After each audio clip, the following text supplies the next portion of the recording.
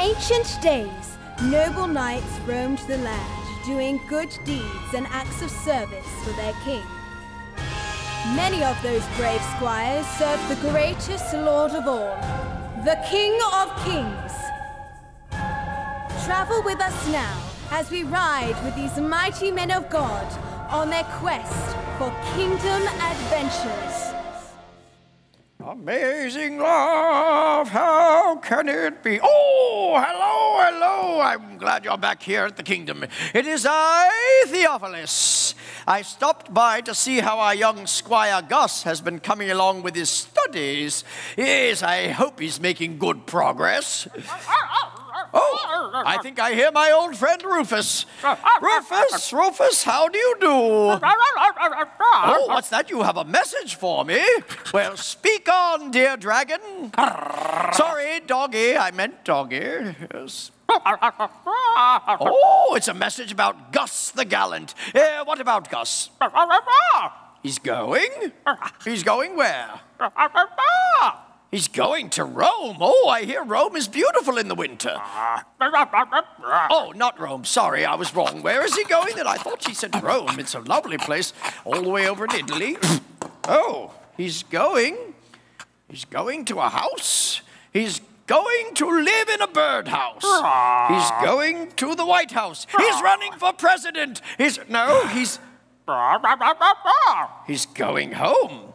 He's going home. Oh, thank you, Rufus. Thank you for the warning. Oh, he's going home. Oh, that sort of surprises me. I thought Squire Gus liked it here in the kingdom, and he was doing quite well with his studies as far as Sir Praise-a-Lot has told me. I just find it rather odd that he would be leaving already. We would just get... Oh, hark! I think he's approaching. Shh! Don't say anything. Oh,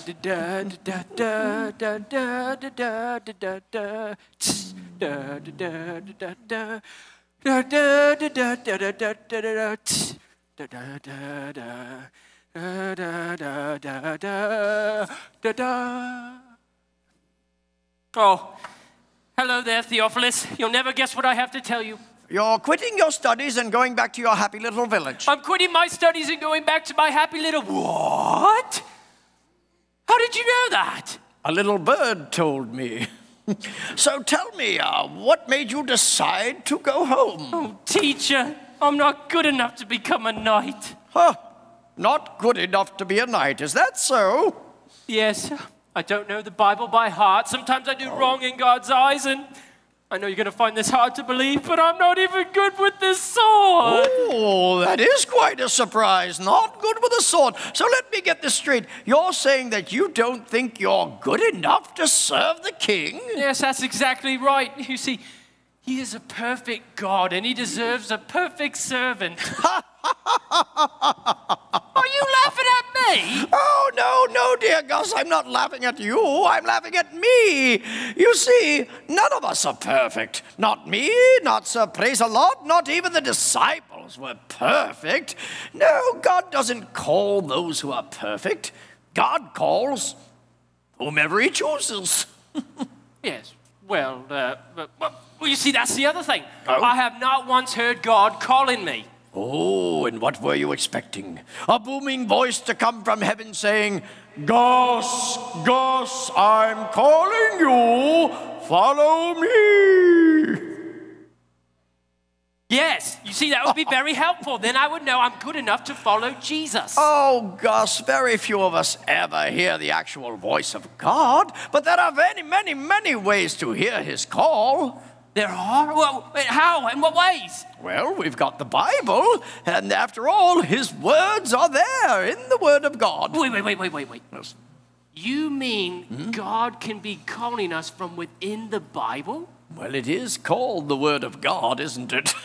Here, let me get it out, and I'll show you.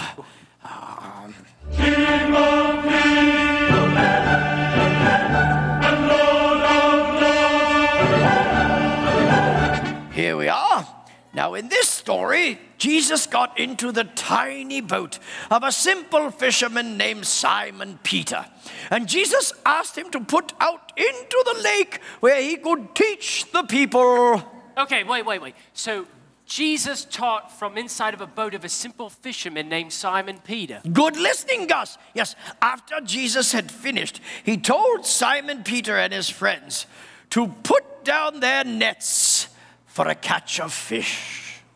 So what did Simon Peter say? He said, we've been fishing all night long without a bite. Why, we haven't even found Nemo. But because you say so, I will let down my nets. And did they catch a whole boatload of fish? They caught 2 boatloads. Oh, they caught so many fish that both boats began to sink. Oh, praise God, what a miracle! They had caught so much fish. But did that mean then that Simon Peter decided to follow Jesus so Jesus could get more fish for them? No, you see, Jesus had a different plan. Jesus said, don't be afraid. From now on, you will catch men. So they pulled their boats up on the shore, left everything, and followed him. So they left everything? Yes, that's the truth. They left everything and followed him. Did Simon Peter leave behind his boat? Yes, he left everything. Did Simon Peter leave behind his nets? Yes, he left everything. Did he also leave the nets behind that were filled with fish too? Yes, kids, what did he leave? Everything. It's amazing what people will leave behind to follow Jesus. Yes, that's very true. Well, good luck, Gus. It's been nice knowing you. Have fun in your little village. Wait. What's that?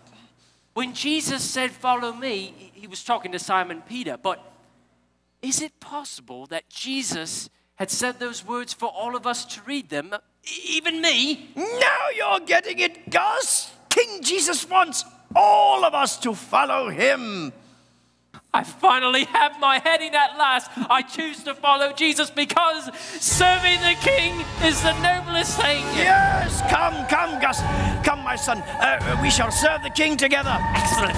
Oh, you're forgetting your things. I didn't forget them. I left them behind like a couple of fishermen I know. Wise choice, my boy. Wise choice. Right this way. That's amazing. All those fish.